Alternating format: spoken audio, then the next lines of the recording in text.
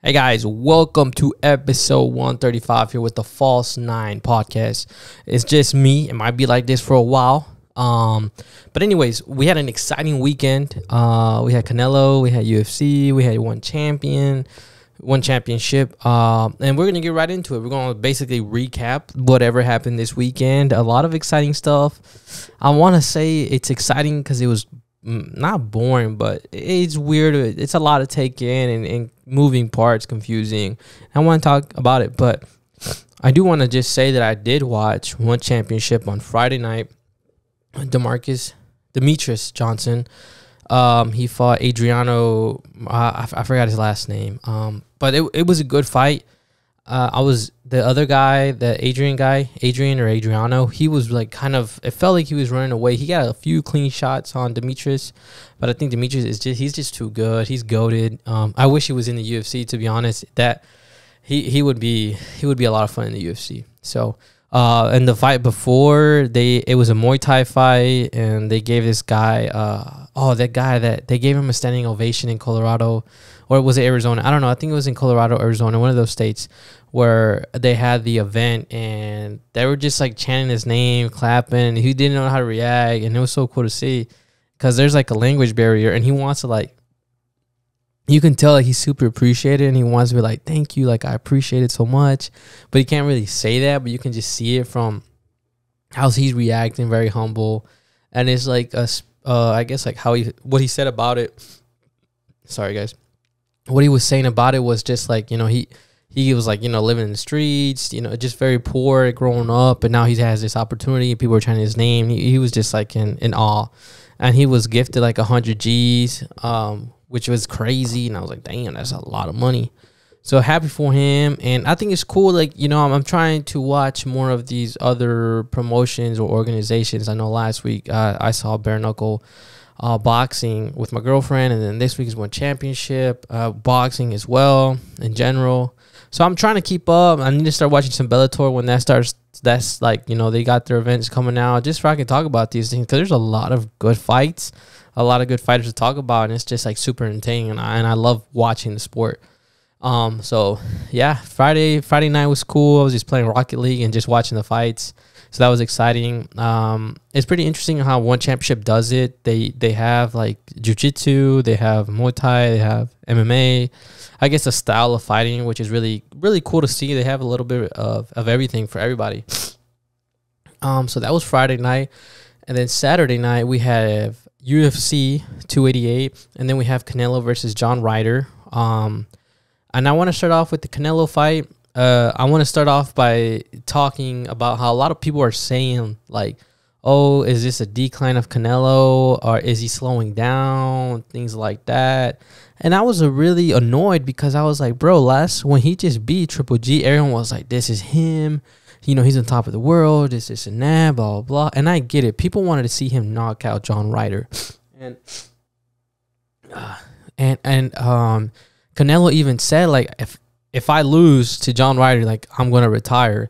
And he's basically saying, like, if I lose this guy, like, I shouldn't even be competing. And they went 12 rounds, and it's like, oh, wait, is Canelo slowing down, or what's going on?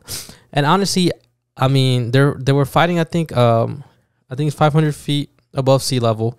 So they're going to get more tired, naturally. So they're at 500 feet above sea level. So they're already fighting like in a different environment where they're going to get more tired. And Canelo has a history of getting tired in the later rounds. Like, it's just, he doesn't have a lot of gas in the tank. And he's just always been like that, and that's just how it is. He always just slows down, and there's nothing wrong with it. Some fighters got it and some don't, where they can just keep up the pace all 12 rounds. And Canelo fights at a crazy pace, and he just tends to get tired, just slows down. There's some openings, stuff like that. Especially if he's getting hit, he just starts to slow down more.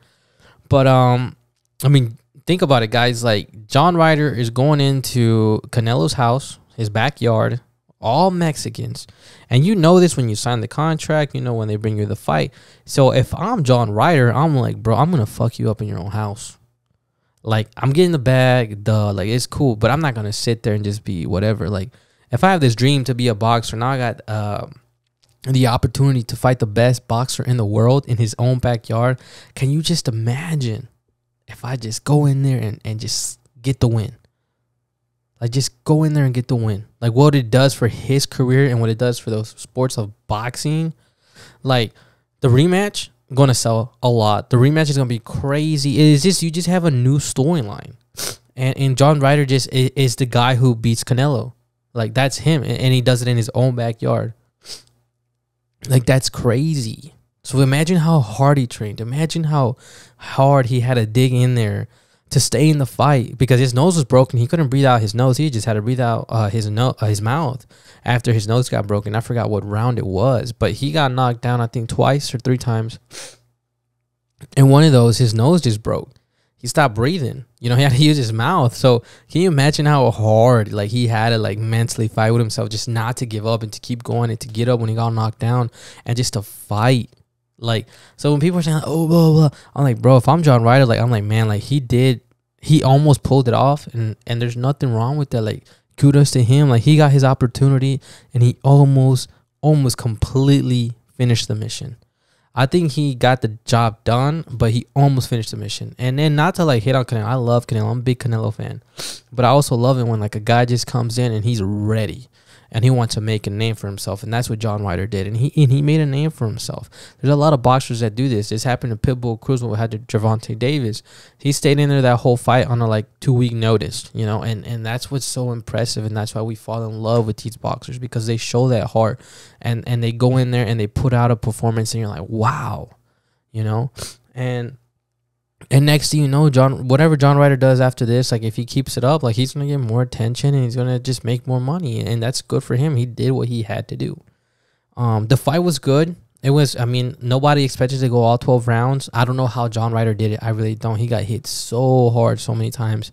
But he threw and he was active the whole time. Canelo got a little beat up on his face. But that's one thing that I do love about Canelo. Like, he's not gonna run away. He's not scared. He's gonna get hit and he's gonna throw back, and I love seeing that. I love seeing that from Canelo, and it's so cool to see. You know, you always want to see a guy just boom hit back, you know, and then they're just throwing punches back and forth. But I think Canelo won. I don't think it was like it was a dominant performance. I think it was pretty clear that he won, but it wasn't like his best performance. But there's nothing wrong with that. Like, he fought somebody in his backyard, and that's the danger with fighting in your backyard. And I don't blame him for not doing that so many times, because you go in there, some guys are going to get highly motivated and they want to go crazy. And I mean, John Ryder almost pulled it off again. So that's that. Canelo, he has Belal next. He's going to get ready for that. I don't know how I feel about that. You know, I don't think he needs to go up and beat Belal, to be honest with you. I think he should fight Benavidez next. I know I was really opposed to that fight for a long time, but now that he beat Caleb Plant the way he did it, I was like, he needs to fight Canelo. Like, it's just a really exciting fight, and Canelo's not getting any younger. But then again, I mean, I don't know. He wants to fight Belal, and I don't blame him. He lost against him, and kudos for him for not, like, just running it back. I believe he went to Triple G, and then he's going to go to he had this fight. Now he's going to go to Belal. So, and Belal. And Canelo says that everybody knows, you know, I want to fight Belal and at 175 with the same terms, same rules, same everything. And Bevol's saying, like, why not do it at 168 where I can become undisputed, you know, champion, all the belts, blah, blah, blah, all this stuff, right? And I love Canelo, but you got to ask the question, does Canelo want to fight at 175 because he doesn't want to risk the chance of losing the belts at 168? Or he really just wants to prove to himself and to the world that he is, like, the best guy at that weight class too? So I don't know. Who knows? But either way, when that fight comes, it's going to be really hard for Canelo to win. If he's smart, he can pull it off because, I mean, I understood that Bevol's bigger, but Canelo's just a lot more skillful. And I think Canelo can get the job done, but we'll see. When that time comes, we'll talk more about the fight. So, you know, that's that. Overall, I liked the fight. I thought it was pretty cool for him to come back home and fight. And I mean, like, he had like a whole bunch of mariachis. It was a lot. I think it was like 80. I don't know, but his walkout was awesome. You know, all that stuff was cool at the stadium. So a really good day for the Mexican people that got to experience that. I wish I was there, but it's all good. Let's talk about UFC now.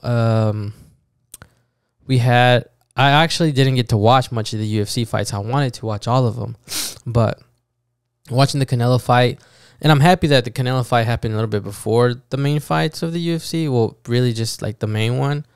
So that's why I was just like, you know what, I'll just watch the Canelo fight and just watch the main fight or whatever else we get to watch, because the Canelo fight started pretty early.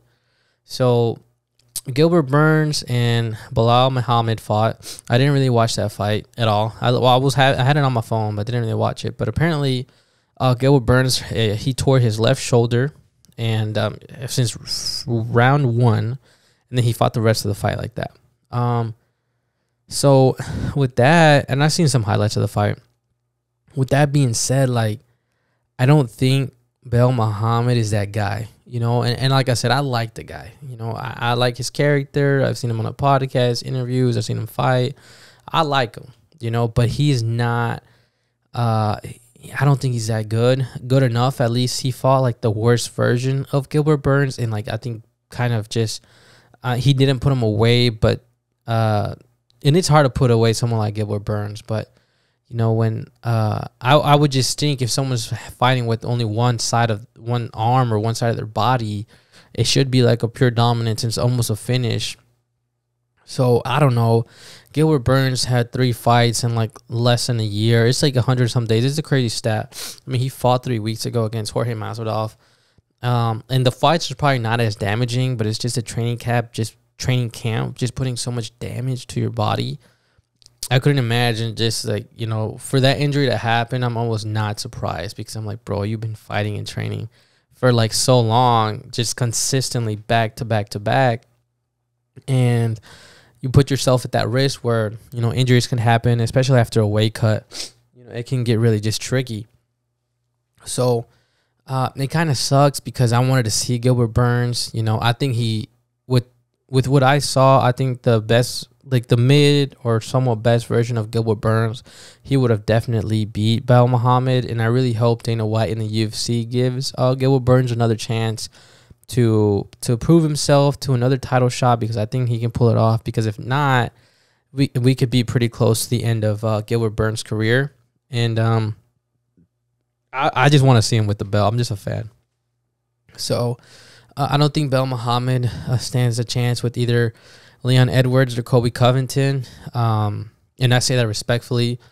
I think standing up, you know, he's going to get to him. Colby's definitely going to get to him, especially with the wrestling. So, I mean, we'll have Leon and Colby, and I think, honestly, I think you'll see like two fights of that, or 3 possibly. So, that was really disappointing. It was really disappointing because, again, I wanted to see Gilbert Burns to win. So I was really upset about that. But, I mean, like, there's really nothing much you can do about it. So on to the main event. Oh, man, this fight right here. This fight had everything but fight, to be honest with you. A lot of drama, a lot of bullshit, a lot of this, a lot of that. But the fight itself, I mean, I don't know. It just didn't seem like a very active fight, like where they were swinging and getting hit a lot. I know Henry got hit a few times, but I was really disappointed, like from Aljo, and I want to like Aljamain Sterling, like I really do. But I mean, the fight overall, I mean, like I said, it had a lot but fight, you know. I didn't see a lot of aggression from either fighter. I see more frustration from Henry, because he couldn't get the job done. He was trying to do certain things, and you could tell that he was just too short, not long enough to get to Aljo, and you could tell he didn't want to get close enough. But then he realized he could get close enough, and at that point it was almost kind of too late. You're kind of tired. You're kind of a little bit beat up. So it was just tough. That was just my opinion. Aljo, in my opinion, didn't fight to win that fight at all. I didn't see. Obviously, he's not going to risk it. He's a champion. I understand that. But I don't know. Like, Aljo, it's so hard to like him. And I say that in a really nice way. And I really hope there's a lot of people that can relate to me. It's really hard to like him because, you know, he's the champion, but he doesn't show that. Like, he doesn't show, like, skillful wise. Like, he's really good. He's really good. He's good. He's really good. Like, he's really great. He's a champion for a reason. He beat Henry Cejudo. You know, and he's beaten what's his name, Peter Yan. I don't really count TJ Dillashaw. So I mean, he's good. Like he's good. Like he's alright, but it's just so hard not to like him. You know, first he does that stunt with the belt, and then you know TJ's hurt, and he's kind of like bragging about it, like you know he's talking shit about it, and it's just like, bro, like you really like just I don't know. Like I feel like if he was just honest about it, like, hey, you know, I kind of fucked up with the whole belt thing. And then the TJ Dillashaw, like, and if he would speak about it, like, yeah, I get that, but I'm still the champion. I'm here. I beat Henry Cejudo. Like, I'm the champion now. You know, I wish he was like that. You know, he's just honest about it. You know, but when he's fighting Henry, you could tell like he's kind of like not scared, but he just doesn't want to risk it. And you want to see that from a champion. You want to see like, you know, I'm the champion. Like I'm here, like and like I'm gonna let you know that. And he hasn't had any championship performances. You know, I think his best performance was against Peter Yan the second time. But I mean, this performance was just sloppy. It was a controversial win. You know, there was a judge that gave Alger the 5th round. It was, to me, clearly as a fan too. I don't know. I haven't watched the fight again. It looked like Henry won the 5th. And the only reason I think why a lot of people think that Henry won is because he was the aggressor. You know, he was the one chasing. Aljo, well, I mean, the 5th round, he was just going in circles the beginning of the round. Like, that was his game plan. Like, he going in there and to not, you know, fucking get beat up or to get tapped. And that's just annoying. Like, you know, you want to see your champion go in there and really defend his belt. Not like, hey, if you can catch me, you can get it. Like, all right, here's my belt. Like, what's up? Like, you going to take it away from me? Like, let's fight then. You know, I don't know. You just want to see that from a champion. You really do. And it's so disappointing because, like, the dude, he's been in these weird situations, and then he brags about it. I'm like, bro, you didn't really win, though. And then you go into certain fights, and you put in like in that 5th round, and you're just starting to run for, like, the first minute. And it's like, bro, it's a really tight fight. Like, how are you going to go in the 5th round running? Like, and I don't know, it's just weird. And again, like, I want to like Aljo. He seems like a cool guy. He seems very skillful. Like, he knows what he's doing on the ground, standing up. I mean, he had amazing kicks. He had some good defense. And it was scary because, you know, he would kind of get behind Henry and almost had the whole back. And, you know, that's where, you know, you start to see some threat. And it's like, oh, snap, he might do something here. So that was a little scary. But, again, never really showed, like, pure dominance, or he never put Henry in trouble. Nobody was ever in trouble in that fight, and that was super annoying to, like, see. Again, Henry did the best he could. The dude is shorter. His arms are shorter. His legs are shorter. He just couldn't get to Aljo. And I think he should have been a lot more aggressive in the beginning of the fight because Aljo, he wasn't countering. He wasn't dangerous to me. Like, you know, where you see some guy, like, you get a little close and just show something, or he throws something. You're like, oh, snap, like, keep your distance. You know, if anything, Henry got closer throughout the whole fight. And that's when he started to get real comfortable. But at that point, it was too late and he was just too tired. So that's my thoughts about the fights. I mean, that fight specifically. Again, I think Henry won. I think a lot of more people would have been satisfied if Henry won. And it's not just a hate on Aljo, but, you know, you want to see your guy, your champion, you know, whatever weight class he's in, you want to see him, you know, dominate. You want to see him, like, that's why he's the champion, you know. And I understand, like, you know, you're fighting championship rounds. You don't want to lose rounds, but you also got to win, like, without doubts, you know. Like, don't leave it up to the judges. Leave it up, like, nice and clear that you're the winner and you're the champion. And I'm sure there's a lot more strikes that landed on Henry, and there's a really good reason why Aljo won. I'm pretty sure there's a really good reason why he won. Like, you know, on paper and really just in general. I'm sure he probably did win, but, you know, watching it live, I thought Henry won, and I would have been more satisfied if Henry won. And I would have loved to see it run it back if Henry would have won, you know, because it was a really close fight.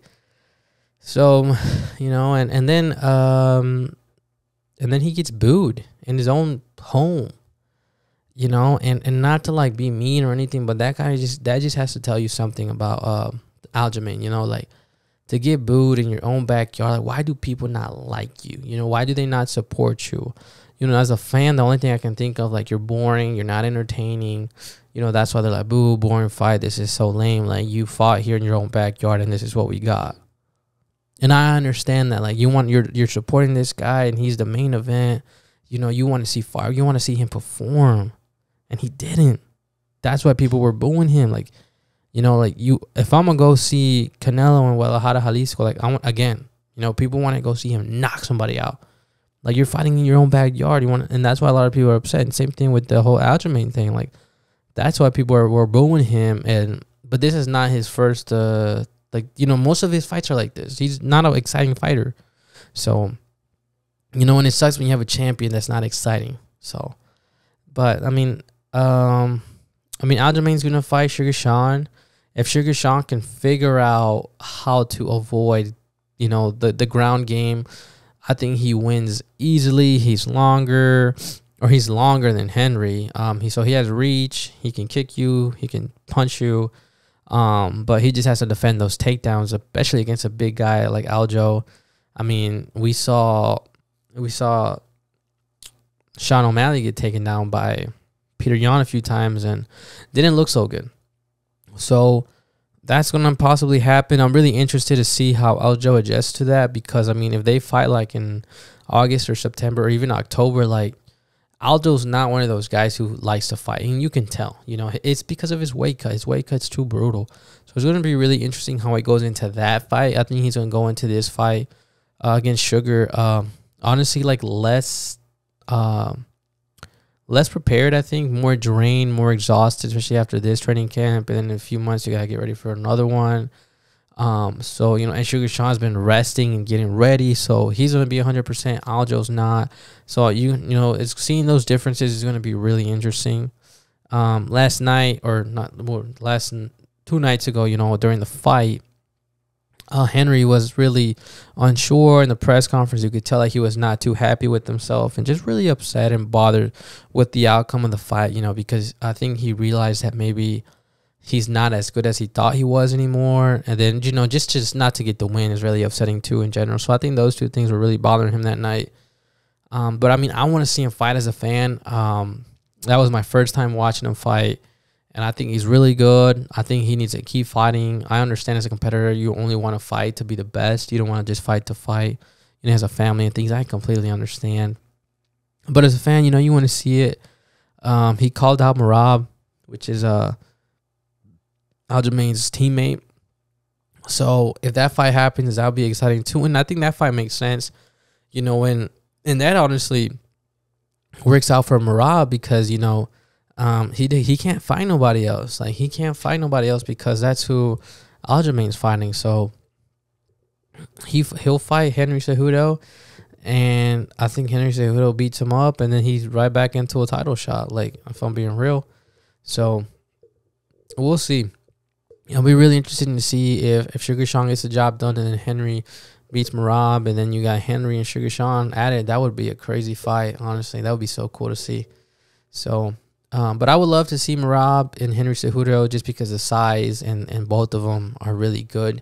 I think Merab is better than Aljamain Sterling, if I'm being honest. So I think it'll be a better matchup for Henry. I don't know if it's going to be easier or harder, but it's going to be a better matchup. He'll be able to show more of what he can do.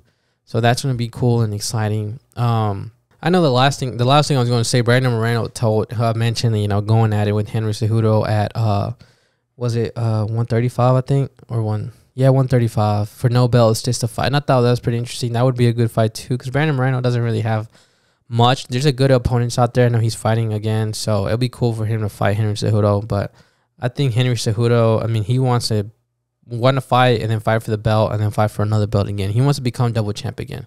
He wants to just do it all over again, and I don't blame him. That's what he wants to do. Amazing. So that was his weekend. Again, really interesting, really weird.